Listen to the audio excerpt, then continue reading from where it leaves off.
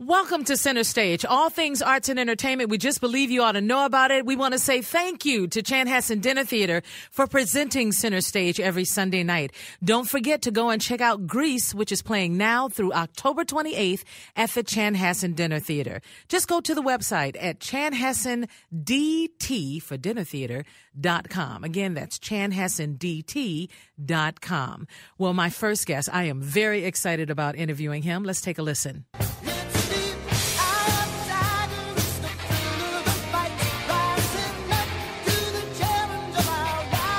Such a pop princess, honey. I was so excited to see him coming on the show tonight.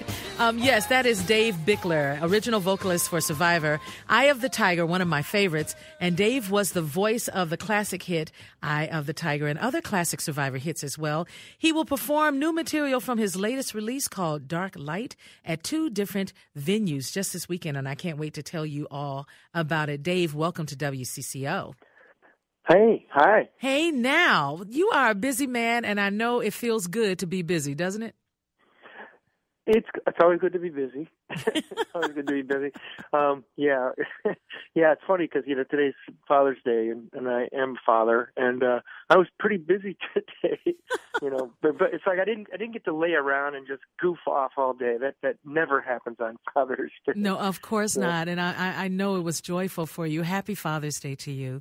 Thank you. I appreciate your career has been quite fascinating, especially when you happened upon Survivor, but you had even successes long before that.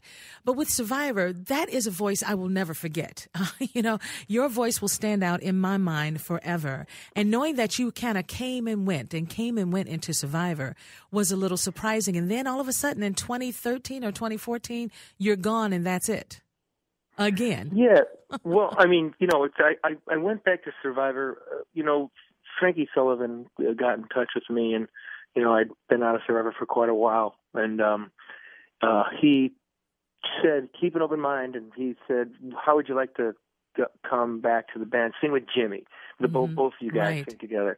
And I couldn't resist that because I'd become really good friends with Jim, and I really, he was a great pal of mine, and I respect him totally, and I'm such a great artist. And so, that was really fun to do, for both of us to get up there and sing, songs. We'd sing each other's songs, and trade off, and it was just a blast, It was really a great thing, and it was such a terrible, awful, horrible thing, when Jimmy passed away. Yeah, passed away. That must have been so tough. And so, would you ever go back if they called again? No, I don't think so. Okay. I shouldn't say that, I suppose, but it's just like it was really fun with Jim, but I have no interest in going. They've got a young singer singing with the band, and I really have no interest in doing that now. I'd rather do my own thing. Yeah. And I've got a new album coming out. So yes, you do. I'd rather promote that and be doing that, and I'm more than happy to sing Survivor songs. That's part of my my past, my career. So I'm totally good with that. But I'd like to be moving on. Yeah, we as musicians, that's what we love to do is move on and move forward, up and forward is what I say. Moving forward. Yeah. Yeah. Now you were born in North Dakota, but we see you as a native son here in the state of Minnesota. Thank you. I feel like a native son because I did a lot of growing up there. From 4 years old to 8 years old. It's that's a big time in your life. That's a time when you really have a lot of start having memories, stuff that you remember. Mm-hmm. And so I just have a ton of things, about living in Wilmer, Minnesota. It was a great place to be a kid. It really was. Yeah, Wilmer is still a pretty cool place. I've sang there myself before. I have to ask you, though, the sister Xavier, I think her name is, at St. Mary's Catholic School, who gave you your lessons, did she live to see some of your success? I have no idea. I kind of doubt it. I mean, I was so little, and she was but I can't say for sure. I'm sure she forgot about me completely. I doubt it.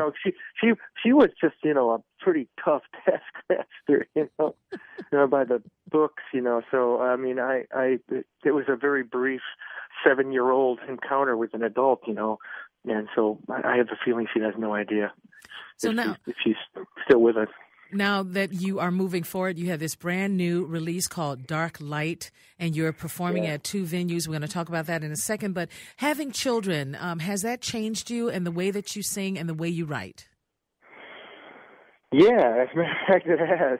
There's a song on this record, my new record coming out called Angel Heart. And Angel Heart, not okay. I'm so sorry. Go ahead. No. Anyway, it's some stuff my wife wrote about, some kind of stuff she wrote down about him, and so I took some of that, and I, what happened was he got up in the middle of the night one night. He was little. He was like 6 or 7, same age as I, was when I lived in Wilmer, and so it was watching the Cartoon Network. What I didn't know about it, Cartoon Network here in where we live. At midnight, it changed to Adult Swim. I don't know if you're familiar with those cartoons. Oh my gosh! So, yes. So horrible. I left the room. He came downstairs, and I was sleeping on the couch because I fell asleep on the couch. So he comes down, and so I went to the kitchen to get him something to drink. I came out, and he's watching Adult Swim, and he saw those zombies eating brains and stuff, and he had nightmares for like a couple of years because of that. I felt terrible, but the song's kind of about those terrors in the night, and when you hear the song, you'll know what I mean. So to answer your question, yes, being a father has definitely changed me a lot, and it has affected my music. And you're still touring. You're still all around and making it happen. Do you take your children with you, or how does that work with the family and balancing it? Well, it just depends. It depends. I mean, I have in the past. I mean, he's come to a bunch of my shows, but I've actually got something over. I'm going to be doing at the Rockingham Festival over in Nottingham. I'm playing, I think it's in October, and I hope I can bring my family over there because it'd be really fun to go over there. Yeah, it makes a difference. Let's talk about the concerts that are happening right here in our own backyard. Right here, coming up.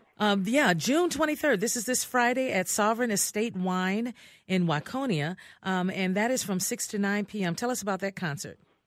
Well, it's going to be. I think it's going to be a cool show.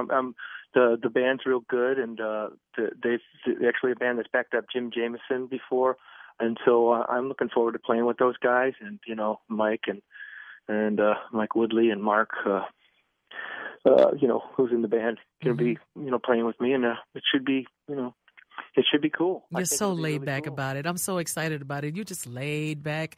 If people want tickets, I hope tickets are still available. You can go to sovereignstatewine.com. Tickets are $25 to $35. Again, that's happening on Friday. And then on Saturday, June 24th, is in Westbrook, Minnesota at Keeping Up the Courage. That's Courage with a K. Keeping Up the Courage concert. Now, this is from 7 to 10 p.m. with Stephanie. Is it Verone or Veroni? Verone, I'm not sure actually because I haven't met Stephanie, but I think maybe it was Veroni. I think maybe that was it. Yeah, Stephanie Veroni. I hope I didn't get that wrong. I know, I was thinking the same thing. So I'll feel really bad if I pronounced it wrong. Now, this concert is benefiting a community fund with scholarships, which is so needed. My goodness. So thank you for doing that. Do you often make sure that you give back? Well, I mean, any opportunity to do that is always good. If it's something for a good cause, that's always good. I mean, that makes me feel real good about it for sure. Mm-hmm. Well, you are a superstar in my eyes, and if I were to meet you, I would try my best not to. There he is. But I'm sure that you run into fans like that. Does it bother you, or do you embrace it? Well, I mean, I always like to talk to people. I really like people, and so I'm always happy to talk to somebody, and I don't think of myself that way. It's like, I just think I'm a normal person, Yeah. I mean, I just happen to be, like I understand you're a musician as well. I am. So then it's just, and I knew from a really young age that that's what I wanted to do, Yeah, well, keep doing it. Please keep doing it. And we're looking forward to you landing in the great state of Minnesota on June 23rd. Me That's too. This Friday and June 24th, this Saturday. Welcome back. And we really appreciate you joining us here on CCO. Thanks, Jeralyn. All right. That. Take care of yourself. Okay, you too. All right. Bye-bye. That is Dave Bickler, the original Survivor vocalist of Eye of the Tiger, and I love that song. He now lives in New York with his family, and he is coming here to the Twin Cities. Now, if you want more information for the first show on Friday, June 23rd, again, it's called SovereignEstateWine.com. SovereignEstateWine.com, and that's in Waconia from 6 to 9 p.m. And then also on Saturday, June 24th in Westbrook, Minnesota, at the Keeping Up the Courage concert. That's Courage with a K. That's 7 to 10 p.m. with Stephanie Verone. And the concert benefits a community fund with scholarships. And that's tickets are $25 to $30 as well. You can go to keepingupthecouragewithak.org.